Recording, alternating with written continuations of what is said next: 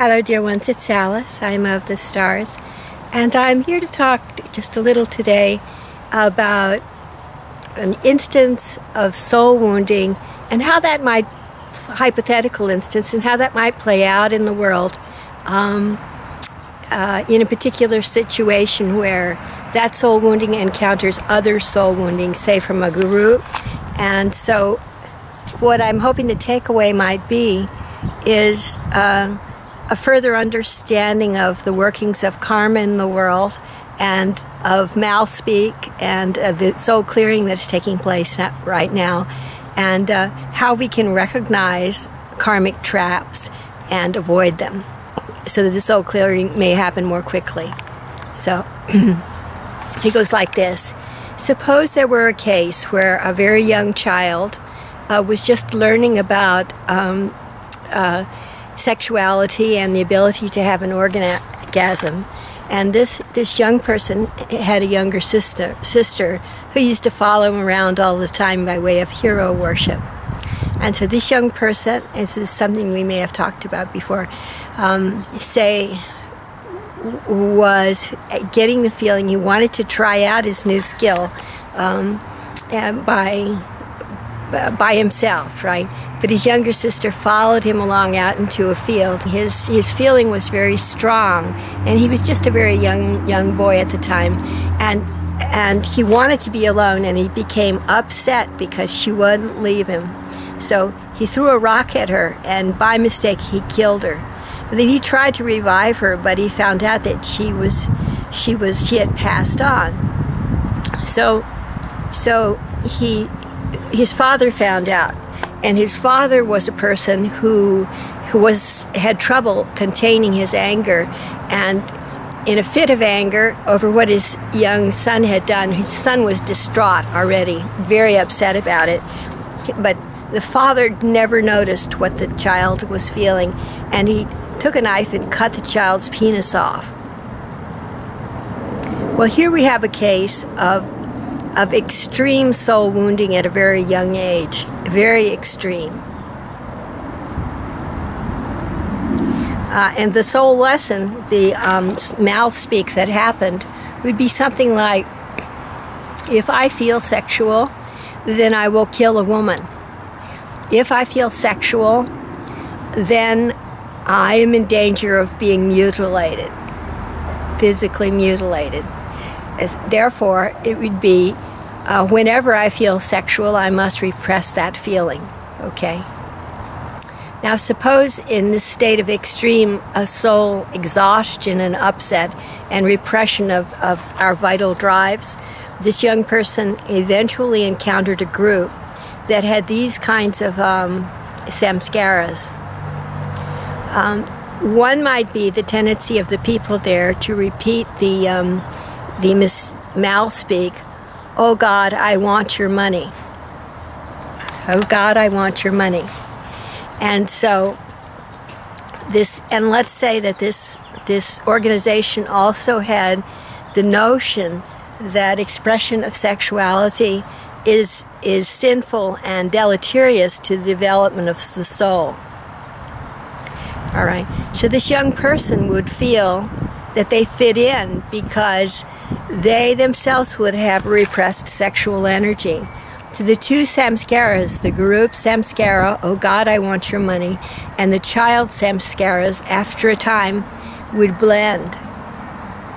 This might give rise to a feeling of heart attack whenever this young person was in relationship with other people. A feeling of imminent death whenever this person had a sexual feeling. Then let's say that the responsibilities of this young person with regard to the group might include developing relationships with people so as to obtain donations from them for the group. When this person developed relationships with other people, let's say he felt a kind of a heart attack feeling, as if his heart were being injured because of his prior association of relationships with mutilation and so forth. And so this heart attack feeling can give rise to a repressed, strong negative emotion that causes heart attack in other people. If these potential donors were to pass on, then the young person would be fulfilling the desire of this group. Oh God, I want your money, mouth speak. If they had signed up as donors, should they pass on. So in this instance, one might expect many deaths of potential donors who had written into their will a bequest or donation to this group. In addition, one might find that this young person would feel towards the exposure of say his sexual organ in public. He should feel that was the greatest of black magic because of the thing that happened to him in his youth. He might feel that by exposing himself in public, someone else might have a heart attack because he had a heart attack, you see, when that happened when his father cut his penis off when he was a child, which is later reconstructed, let us say. Now let's posit that in that same group there might be another person with a similar depth of soul wounding. And this person grew up in a family that was very strictly against any kind of sexual display, such as some of the Christian faiths are, very against, say, dancing and wearing, revealing clothes and all kinds of things, and in general feel that sexuality is sinful and like a work of the devil. There are groups out there that are like that. And let's say this young person grew up in such a very restrictive environment, and then at the age of puberty rebelled against the whole thing and ran away from home and took up with a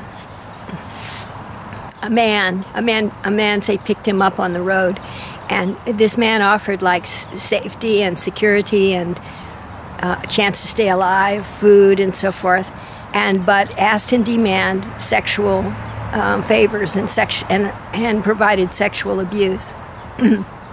Let's say that the young person in this first ever romantic relationship became completely head over heels infatuated with that person. And then when that person grew tired of them, they thought to offer them the supreme gesture of cutting off their own sexual organ in order to please that other person. And let's suppose that did not work. Okay, that did not ingratiate them with that person again. That person would just bowled them over and let them go. And these two people, who had both been subject to extremely difficult soul wounding situations in youth, met in this group or organization. Another thing that we might anticipate from their association in this group would have to do with that shared early soul wounding to do with genital mutilation. For instance, they might think nothing of performing an experiment with people considered by the general public to be dispensable and unneeded and unwanted, to perform an experiment on them by cutting off their sexual organs as well and converting them through transgender cosmetic surgery to a notion of being women, which might be idealized by these two people and others in that group as kindly loving men. Okay, so in an lack of understanding of the basic physiology concerned and of the importance of orgasm in creating physical and mental health, they might arrange to have performed operations in which men of violent propensities would no longer be capable of having orgasms, so that when these men who had been experimented on and who now looked like women felt sexual, they would, with kind of a crossed wires feeling, turn the rage of their body cells, which had been mutilated, into the act of killing other people. They might, for instance, assist in killing people who were potential donors for that group, or other people they had been hired out to kill by that group. What we have here is a very densely wounded clearing that's taking place, not only of these people who were initially wounded, but also of the people on the second tier whom they wound because of their own soul wounding. So there's a first and a second tier here. There's also a first and second tier in terms of karmic play out in the duality play. For instance, these two people themselves, or the whole group, might have associated soul wounding, and interspersed amongst them might be the same mouth speak, because in associating with groups we catch each other's malware and mouth speak as if it were an infection like the flu. So they might share a number of malware and mouth speak programs and act in unison without actually knowing, in an unconscious way, act in unison to express their soul wounding, which fortunately is now clearing. One thing that they might express has to do with rage held into the sexual organs because of those initial acts of damage to the physical cells. So when they actually express themselves sexually with other people,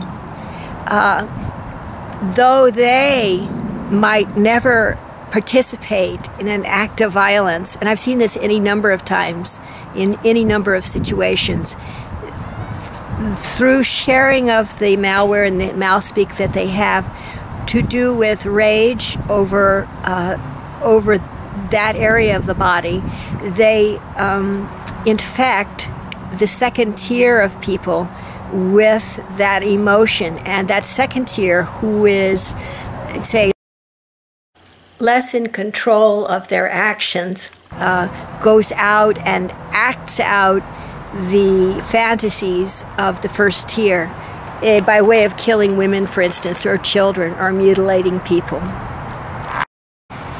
My feeling is that when engaged in sexual activities, people ought to seek out others of the same or similar astral matter density, and what that will result in is less acting out during this time of great change.